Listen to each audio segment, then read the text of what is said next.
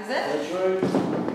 I'm Andy Johnston from Averill Creek Vineyards. This is my passion, and I own Averill Creek Vineyards, and I'm the everything here. The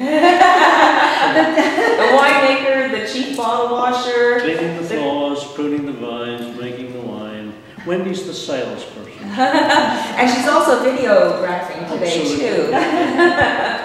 But I also actually Twitter. I'm learning a new skill. Yay! Wow! We have some Twitter friends and Facebook buddies now. What do you think? Yes, absolutely. Okay, there you go. We're going to be twittering about this. It's probably as soon as we get back into that car, Susanne will be going crazy on her iPhone doing a Twitter. I know when we were asking people, you know, for if they had any recommendations of some of the wineries that we asked we should come to, this winery was on everybody's list.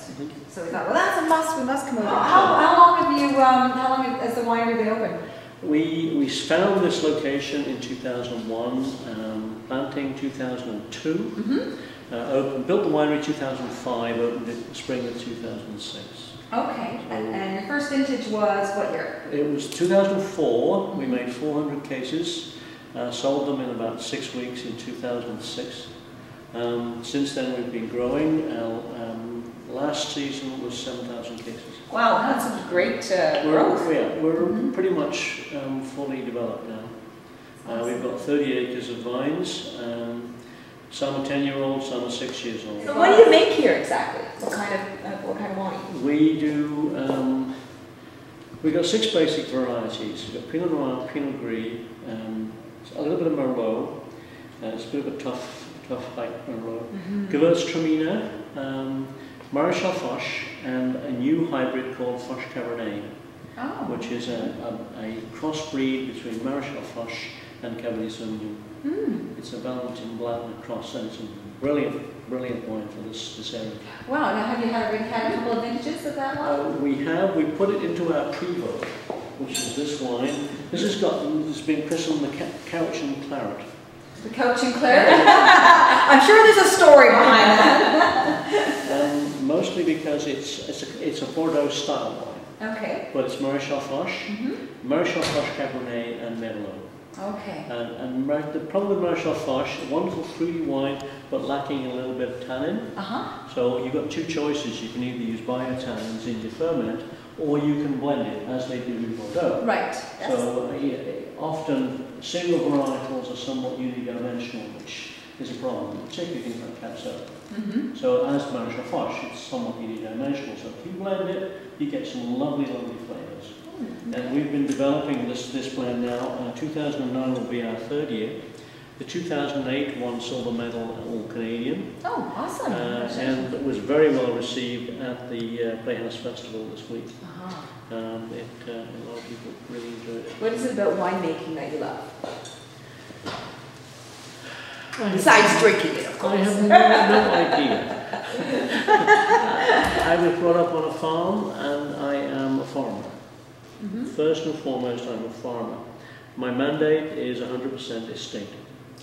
And I resent deeply people who sell Vancouver Island wine that's not made from Vancouver Island grapes. Yeah, someone else had mentioned that. It does happen, and it's a real problem for us because they've sold a lot of stuff that's not very good. Right. So they have, pushed down the value of the Vancouver Island appellation very much, and we've had to work hard to try to build that up again. Yes, I'm sure. But now, and what came out of this Playhouse Festival, which I thought was really nice, Vancouver Island's very different from the Okanagan. It's like comparing Burgundy and Bordeaux.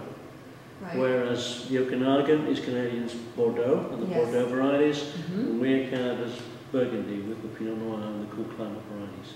We have something similar in Ontario as well, with the Prince Edward County and the Niagara region. There you Same go. kind of thing. Yeah. And that really works. Yeah. So if you had to pick, do you have a favorite grape that you think makes the best wine, or you've had the best? Pinot Noir. Pinot Noir. Best place in Canada to grow Pinot Noir. Really? It's right here. Absolutely right here. And where are we? Right here. We're looking beautiful. You are on Sandwich the Peninsula. south slope of Mount Prevost in the Cowichan Valley.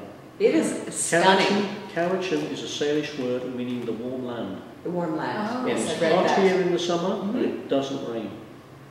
So this is. Like so don't bring your umbrellas in the summer. No, you don't need them. The point is the fact that it doesn't freeze here, so we don't get winter kill. Yes. Poor old Prince Edward County. Right. They have to bury their vines there. Yeah, a lot of work. We've had 3 nights of -10 weather here in 10 years. Wow. So no problem. No, that's No nothing. problem. Yeah. So I can get mature fruit. I can get 10-year-old plants that are giving me some quality grapes. So that's not an issue for me. And the plants, they thought. What's your take on organic viticulture and winemaking? I think anything that promotes the well-being, natural state of the vineyard is good. I don't think it's feasible economically to be truly organic yet. Yeah. There's nothing that can replace treated posts that make any kind of financial sense. Right. You cannot manage powdery mildew organically. Right. Okay. You cannot. Yeah. Period. You can use elemental sulfur, which is fine, it's allowed in organic vineyards, but the powder will become resistant to it fairly quickly. So you've got to keep changing the plant, which means you've got to use occasional sprays of systemics, no choice. If you want to be truly organic, you've got to be very small, you've got to be very labor intensive. Yes, yeah. And now the biggest negative about organic, there is no price point in the market for organic wine.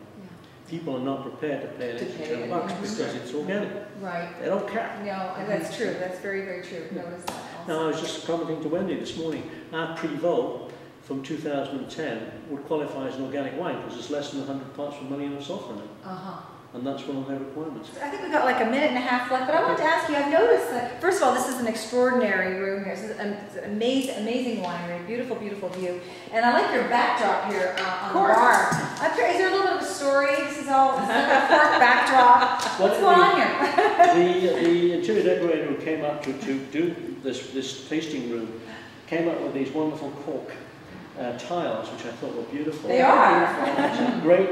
As long as we don't have any cork in the bottle, I don't think And on that note, thank you, Andy. Continued good luck Thanks, Andy. with your winery.